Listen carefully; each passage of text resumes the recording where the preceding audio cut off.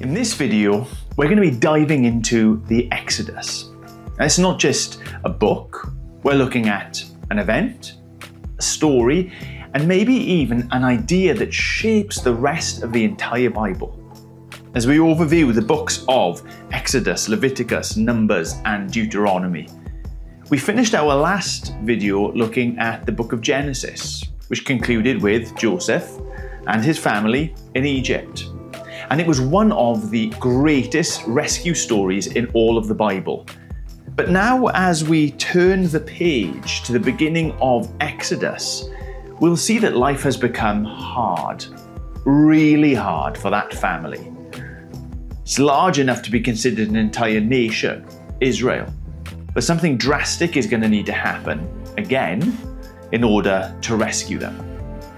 See, now, Exodus is a strange word, isn't it? It's the name of the second book in our Bibles, but what does it actually mean? It literally means to leave, to depart, to go out from. And that's exactly what happens in the story of the Exodus. The book of the Exodus begins that story. Israel being rescued from their difficult situation in Egypt and journeying towards the Promised Land. But more than just leaving Egypt, the Exodus is about God once again putting things right, taking his people and leading them to his place. To really understand the big shape of the story, we can think of it in a couple of parts. The first part is that rescue from slavery in Egypt. Then the story moves on to the people receiving the law and this marriage-like covenant between God and the Israelites. And then the third part is this wilderness journey, traveling from Egypt to the Promised Land. What happens to the people of God there?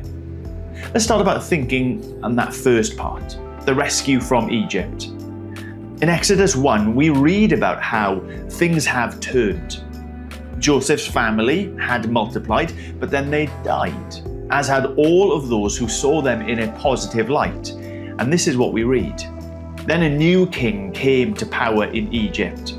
Look, he said, the Israelites have become far too numerous for us. We must deal with them shrewdly, or they will become even more numerous. And then they'll join our enemies, and they'll fight against us, and they'll leave this country. So they put slave masters over them to oppose them and to oppress them with forced labor. In all their harsh labor, the Egyptians worked them ruthlessly. If you've ever seen The Prince of Egypt, the film, then you'll know exactly what happens next. The people cry out, God hears, and God saves one little boy, Moses.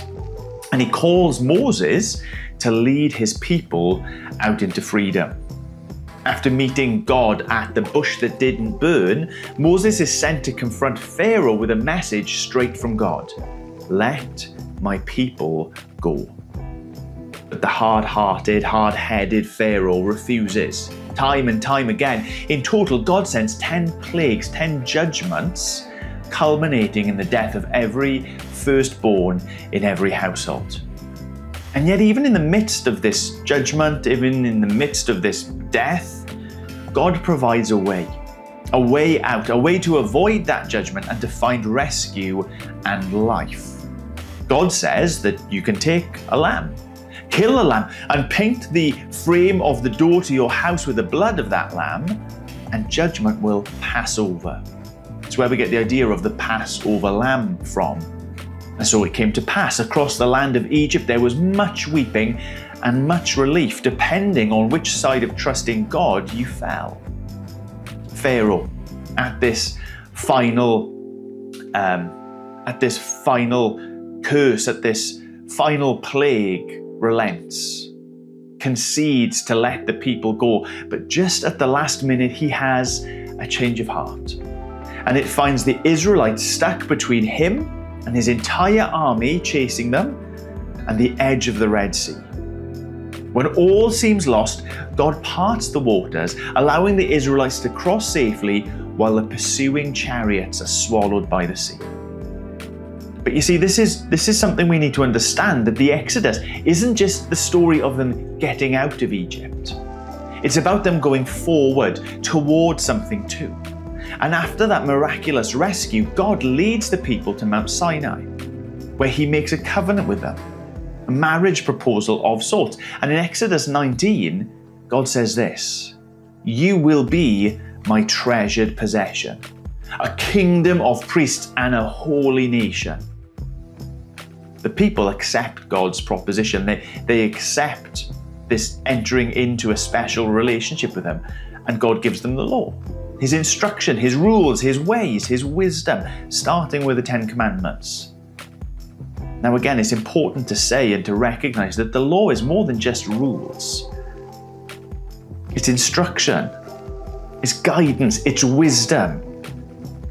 It's a way to shape the people into the nation that God desires them to be. We often think of the law as something that restricts us, don't we? But actually, the Torah, Genesis, Exodus, Leviticus, Numbers, Deuteronomy, that is the law.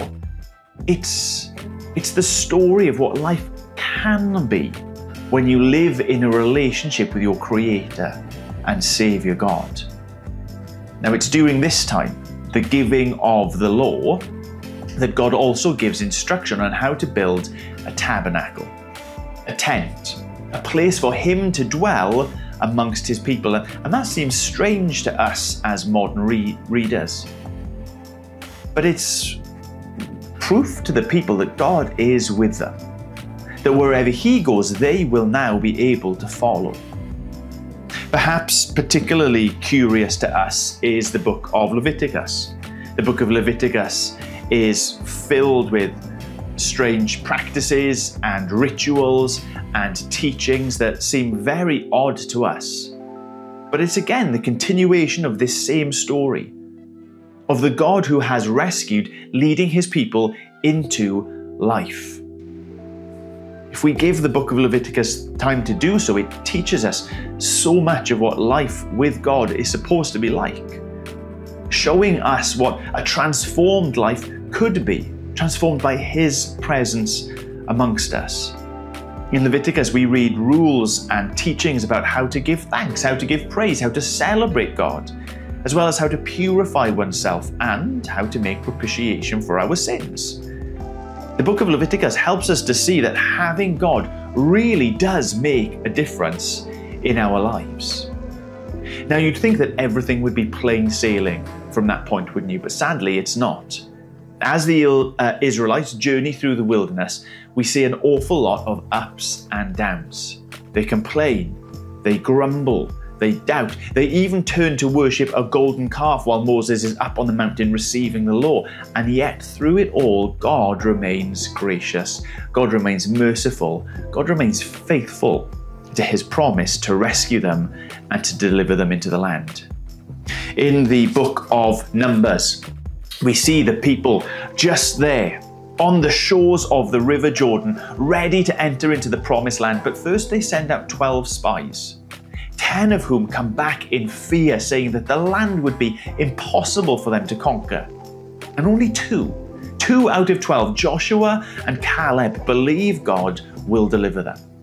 Now, because of this doubt, the people end up wandering in the wilderness for 40 years. All those who had witnessed the might of God in rescuing them from Egypt, they won't get to experience the might of God rescuing them into the promised land. And we have stories of what happens then. For 40 years, God judging them, but also keeping them and rescuing them from many difficult situations. Finally, we come to the book of Deuteronomy, where Moses addresses this new generation that has been born and brought up in the wilderness, the children of those who had doubted. And he reminds them in it of God's promises, of God's rules, of God's wisdom, of what life can be like and what life should be like with him. He prepares them to enter the promised land under Joshua's leadership. You see, the Exodus story is more than just a story of escape. It's a continuation of God's gracious rescue mission, a mission that began in Genesis and carries on right throughout the rest of the Bible. It's the story of a faithful God leading his people through hardship, guiding them with his wisdom, and dwelling among them and being to them a reward all in himself. So what do you think? How does this Exodus story tie into the bigger picture of God's plan for humanity? Are there any characters or themes that stand out to you?